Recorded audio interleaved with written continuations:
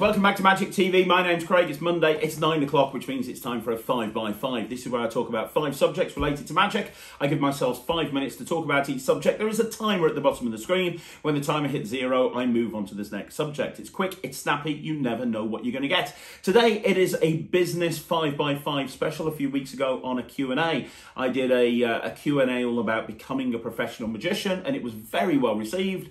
And I know a lot of people are interested, especially with the world opening up now, about how to get more gigs, how to market themselves correctly, and all of that fun stuff. And as I have said on this channel over and over again, my goal is that when I hit 10,000 subs, I am setting up a second YouTube channel all about the business of magic, and it's going to be specifically about marketing and business advice for magicians and entertainers and performers and actors and people like that, how to actually explode your business. So if you want to see more of that content, make sure that we get to 10,000 subs. That's my goal. That's when I actually set up the second channel. It's all set up and ready to go. It just needs to have me hit my goal. However, in the meantime, a lot of people have been asking about marketing and getting gigs, so I thought I'd try a different thing with the 5 by 5 this week and do a business 5 by 5. I'm going to give you 5 tips that you can put into your business immediately that should help you get more work. It should help you get more work. It should help you get more gigs. These are 5 random ideas that I've used through my career, and I promise you that if you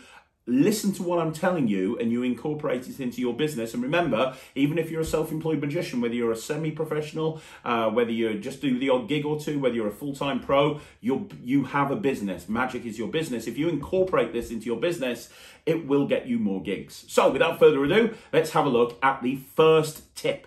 So the first tip that I'm going to give you is all about business cards. I see people obsessing about business cards all the time, and oh, what should I have on my business card, and what business card should I have? In fact, I've seen people on Facebook, they post new business card designs every 2 weeks, and they're not really meeting everyone to give them out to. So here's the thing about business cards. 1, don't obsess about business cards. These days, most people throw them away anyway. Let's be honest. You go to a gig, you give out hundreds of business cards.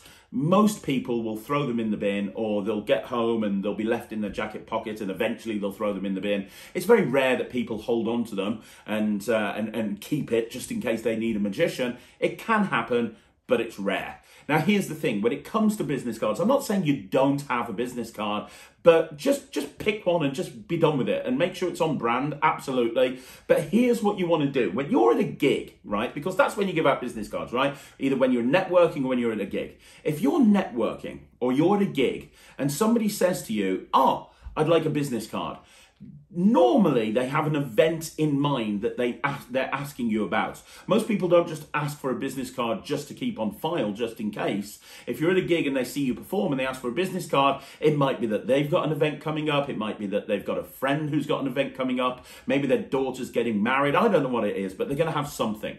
So you say to them at that point, absolutely, I can give you a business card. Have you got something specific in mind? And at which point you can turn around to them. They'll probably turn around to you and say, yes, it's my 60th birthday in a year's time, or whatever it may be. And you go, perfect. That's the sort of event that I specialize in. I do lots of events like that. Whatever the event is that they say, you do lots of events like that. So immediately, from a sales point of view, they've had a positive affirmation that, yes, you do that type of gig.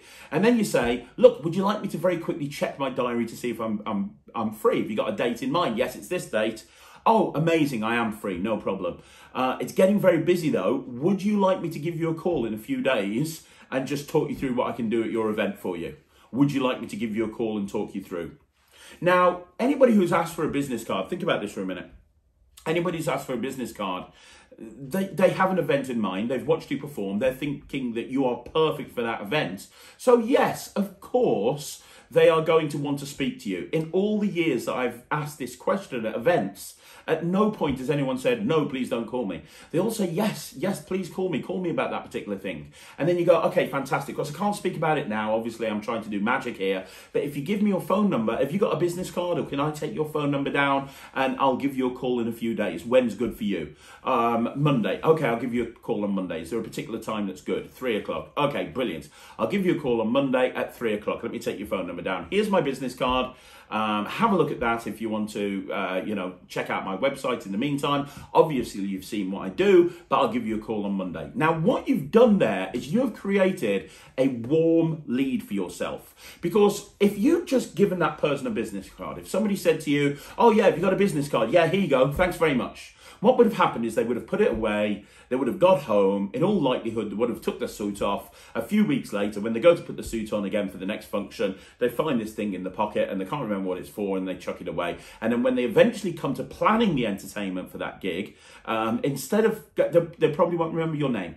So instead, they'll just go, oh, what was the name of that magician? I can't remember. Oh, let's just Google somebody. And then they're going to go with the person who's got the best SEO or the highest pay-per-click buy rate. So the point that I'm trying to make here is if you start a conversation with them and you find out what specifically they are looking for and what specifically they need your business card for, you can then turn that into a warm lead. So then, instead of waiting for them to come to you, you're now in the situation where you can ring them up and you can go, hey, how's it going? I met you at the event the other week. You asked me to give you a call. I was just give you a call about your 60th birthday. Right, you saw what I did at the event that you saw me at. That was called Close-Up Magic. Is that the sort of thing you're looking for? It is. Perfect. Right. And then you can get into a sales pitch. So much better. I have booked so many gigs and I have converted so many inquiries into bookings by doing this one simple approach. So for this first tip, basically to sum it up, when you are at an event, don't just give business cards out willy-nilly, but try to get information off people that show an interest in you as a performer. That will create warm leads. Those warm leads will turn into bookings, which will ultimately, create more turnover for your magic business. So in that last tip, I talked about networking events, and I can honestly say that when I first started as a magician, one of the best things that I did was I went networking to professional networking organizations.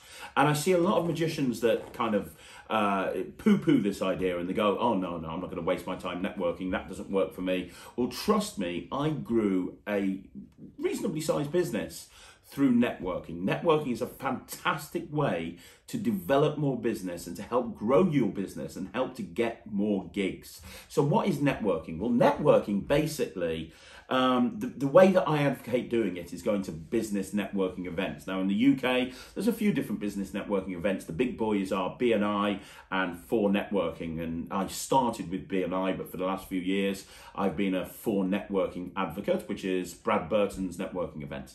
Now, in the US, I know that BNI is a thing. BNI is pretty much worldwide, but there's going to be other networking organizations as well. The best way to find a networking organization is to just Google it, is to just go business networking events and then put your area, and you'll find lots of different web pages and lots of different things that are out there. So what is a business networking organization? Well, basically, it's normally a breakfast meeting. It can be a lunch or a dinner meeting, but normally it's a breakfast meeting. And what happens is you'd meet a bunch of other like-minded business owners. You normally have breakfast with each other, and then you talk about your businesses. You do this thing called a 60-second round, where you stand up and you spend 60 seconds talking about your business to all the other business owners around the room, and then you normally have some sort of informal networking time where you can chat to each other and exchange business cards, and you do that every single week. And normally you try to find referrals to people, so you'll try and pass work for people and people will try and pass work for you. That's what it's all about. Now, business networking can work really, really well, but there's two tips that I want to give you on this. First of all, if you're find the right business networking event. What you don't want to do is go to one business networking event, get all super excited and sign up straight away. Go to the first one, have a think about it, go away, weigh up the pros and cons. What were the people like at the event that you went to? What was the vibe like? What was the atmosphere like? Then maybe go to another one and go to another one. You want to try and find people. You want to try and find a business networking sort of organization where there's people representing industries that can pass you business. Now, any industry can pass you business, but there's certain industries where there's kind of a synergy with a magician. So, for example, event planners. Event planners are amazing because obviously they're planning events, they need a magician. You're a magician, you can pass events on to them, they can pass events on to you, vice versa. Also, chauffeurs.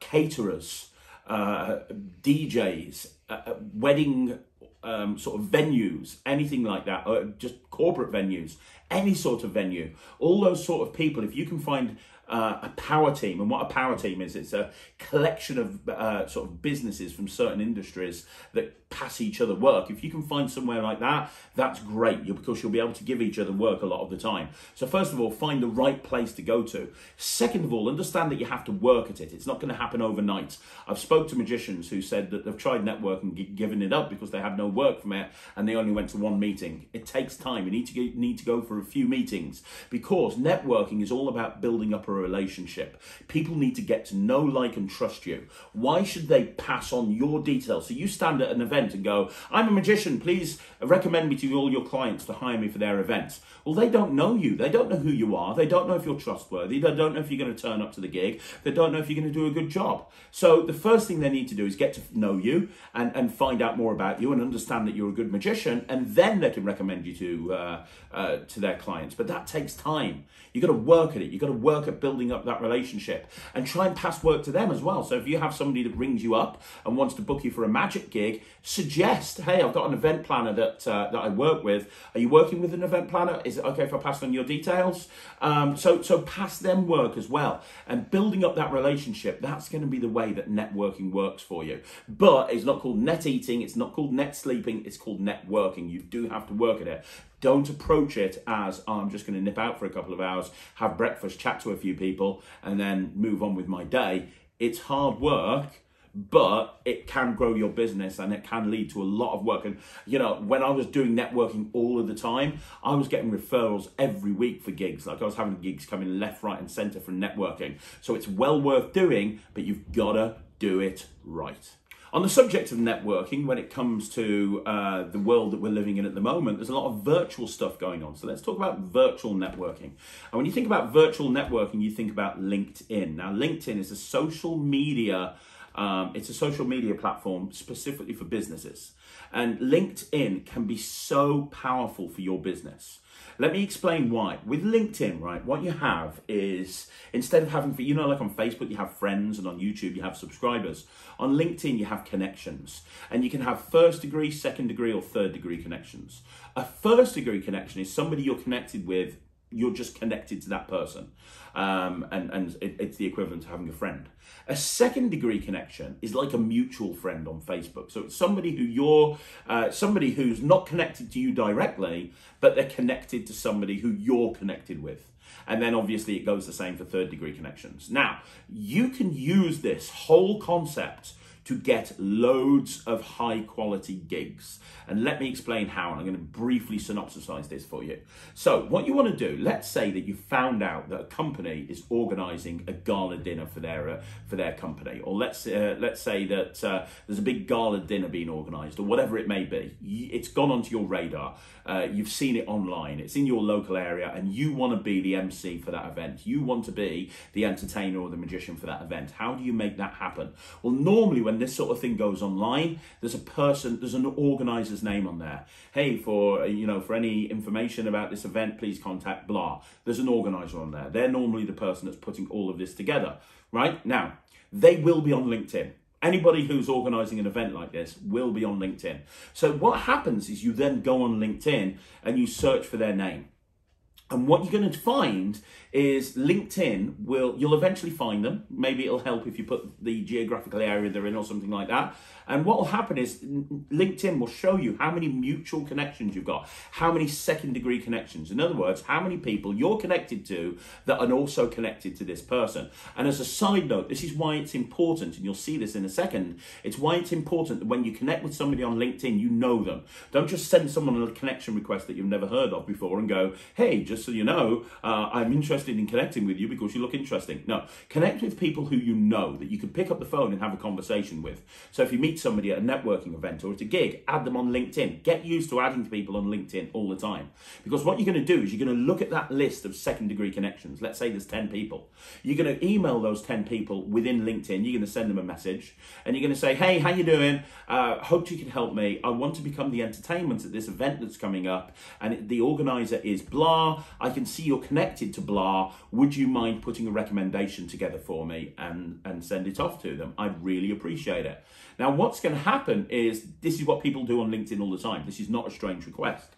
So that person on LinkedIn, let's say you've contacted 10 people, like most of them, 7 or 8 of them will say, yeah, no problem. And so what they'll do is they'll send a message over to this person that's organising this event going, hey, have you heard of this magician? His name's Craig. I think it'd be awesome for your event. You might want to get in touch with him. Now, think about it from the organiser's point of view. She's organising an event, or he's organising an event. They've got a ton of stuff to plan. They know they've got to plan entertainment, and they've just had some people that they're connected with that they've obviously got a relationship with contacting them saying, hey, you should speak to this person. Well, what's that organiser going to do?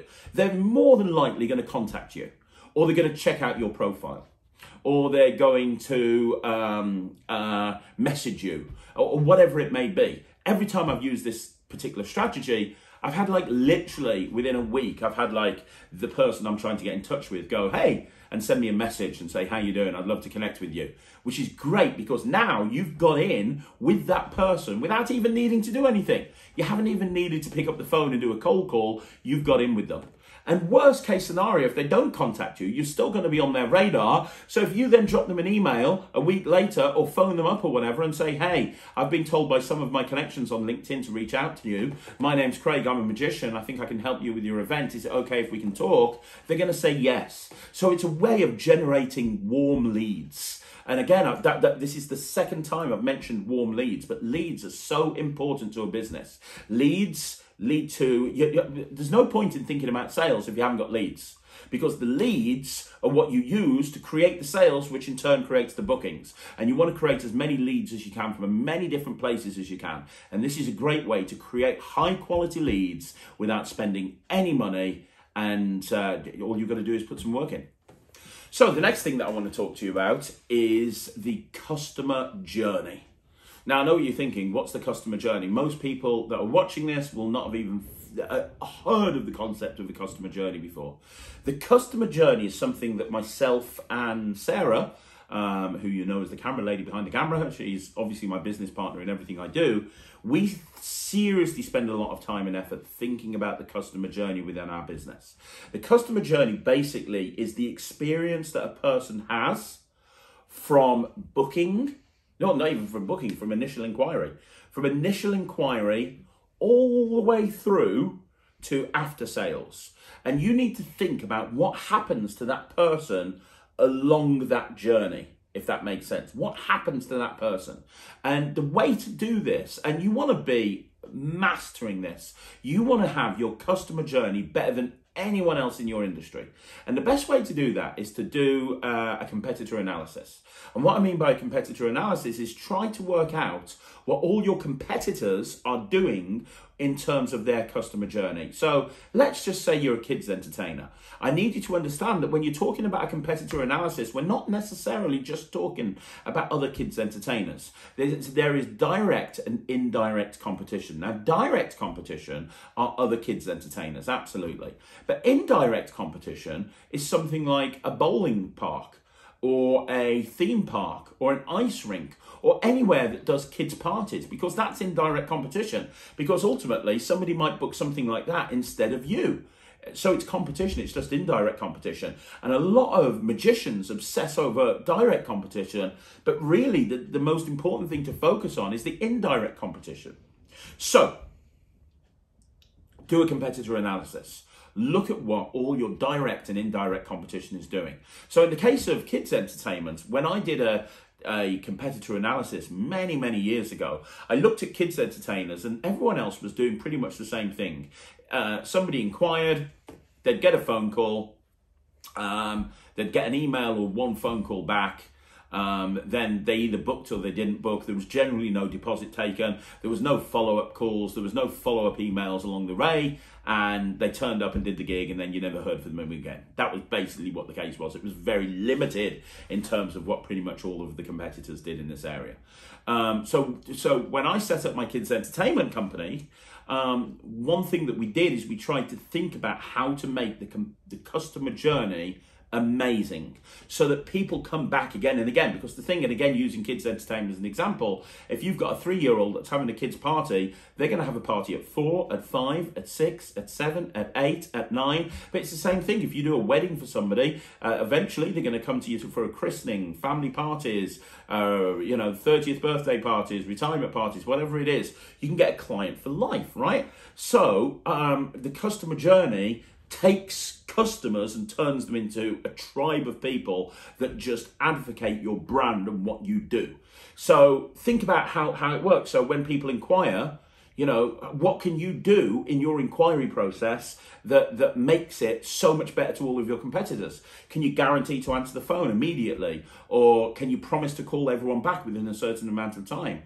And then during the sales process, how can you improve that? What information can you send people to help them decide whether to book you or not? How can you actually sway that in your favor? Then when they book in, how can you make that booking process so much easier?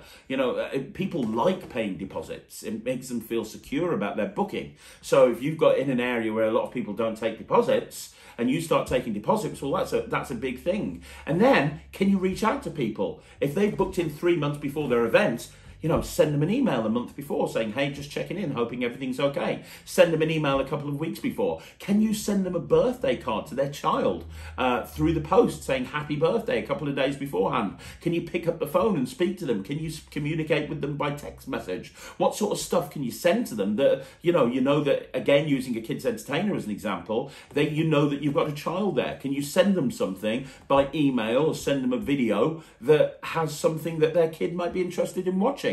And then that goes through to after sales as well. All of this stuff you really need to think about. And it's the little things like this that when people are setting up their business, they forget about things like this. But it's the small things like this that make a massive difference. And it's the reason why people will come back to you again and again and again, which means that you have to do less marketing. So this is the most important thing that I'm going to tell you right now. 2 words, write it down on a big piece of paper. 0 point. You're probably wondering what 0 point is. Well, the Content Marketing Association, they talk about 0 point all the time. 0 point, I'm not going to get into like a really complicated definition of what 0 point is, but it is the concept or the philosophy, understanding that anybody who's inquiring about you and inquiring about your services, they will have already done quite a lot of research into you beforehand. These days, nobody just picks up the phone blind and rings somebody and just goes, hey, tell me about what you do. Nobody sends an email blind and just says, hey, tell me what you do. Generally, as a rule, people will do some research on the company first of all. It's just what happens. Sarah's behind the camera here right now. I haven't prepped this with Sarah before. Let me ask you, Sarah, when was the last time that you bought something online and didn't look at customer reviews? Like, can you even... A long time ago. A long time. These days... Unless it's just a little thing for the kids. But these days, if you're buying something significant, do you compare reviews and look at reviews? Oh, yeah, always. And not just reviews, you kind of Google around and see if you can find as much about that company as possible, right? Yeah. And Sarah's a mom, right? And she's not the only person to feel like that. Everybody does. It's so easy these days to find out about what people are doing. That it's called doing your due diligence. Everyone does it. So if you accept that everybody looks around these days and starts looking for reviews and pictures and videos and try to find out more about a company beforehand, then you need to accept that you need to make sure that your digital footprint is absolutely brilliant. Now, what do I mean by digital footprint? What I basically mean is what people find out about you when they research you online. So if somebody researches you or somebody researches your magic, what are they going to find? Are they going to find some good reviews? Are they going to find a website that's 15 years out of date that still just looks like it was made in the 1990s? What are they going to find?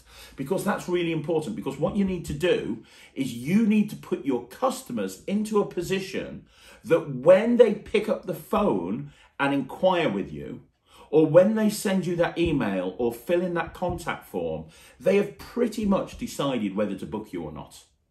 Because they've found your website, they've found you online, they've found somewhere, and now they're in a situation where they're pretty much guaranteed they're going to book you. They're just checking availability. And you can always tell that when you get the initial email. When somebody emails or fills in a contact form or picks up the phone and rings you, they'll normally start with one of two things. They'll either say, I'm ringing to find out more about what you do, or I'm ringing to check availability. Now, if they say that they're ringing to check availability, they're sold. That's it. Done deal. You just need to quote them, book it in, job done. Because they're leading with that. That for them is the most important thing. If they pick up the phone and they go, I want to find out what you do, or what's even worse than that, I want to know your price. Because if they're ringing up and they're wanting to know the price, they're not sold on you. That means they're just ringing around and they're just trying to find the cheapest or whatever it may be. If they ring up and they go, hey, I'm looking for a price, you know that you're going to have to do some work if you're going to convert them. You want to try and get it so everybody who contacts you, they're contacting you because they want to check your availability. And that's down to your digital footprint. What do your videos look like? What do your photos look like? How many blogs do you write? I absolutely hate it when I see a website where it's got a blog section and the last blog that was updated 3.5 years ago, right? And then and then there was a blog 6 months ago saying, I haven't blogged for a while, but I'm going to be blogging regularly now. And that was 6 months ago. And then the photos look absolutely terrible. And all the photos are of the particular magician and none of them are of the spectators. What you want to do is you want to have it so that on your website, most of the photos are of people reacting, because that's what people want to see. People want to see people reacting like that because that's what they want their guests to experience. They want to experience people losing their mind and having an amazing time. What they don't want to do is see over and over again pictures of you looking cheesy in a tuxedo. So understand about your digital footprint. Understand that you have to make your digital footprint look amazing with all the blogs you write, all the photos, all the reviews, the website, videos, absolutely everything must make people know that you are the person to book. So there you go, guys. That's another 5x5 in the bag. I hope you enjoyed that. And if you want to see more content like this, please let me know. As I said, if you do want to see more content specifically about business, when I hit 10,000 subscribers, I will be setting up a channel specifically about business. So look out for that. But other than that, if you want to see more videos on this channel, do me a favor, like the video, subscribe to the channel, leave a comment down below. If you have any questions about the stuff that I've covered today, again, please let me know in the comments down below. And I'm going to be back again tomorrow at, tomorrow at 9 o'clock with the Talk Magic. It's going to be at 6 o'clock with a live and at 2 o'clock a short. So I'll see you then. Thanks very much for watching. My name's Craig from Magic TV.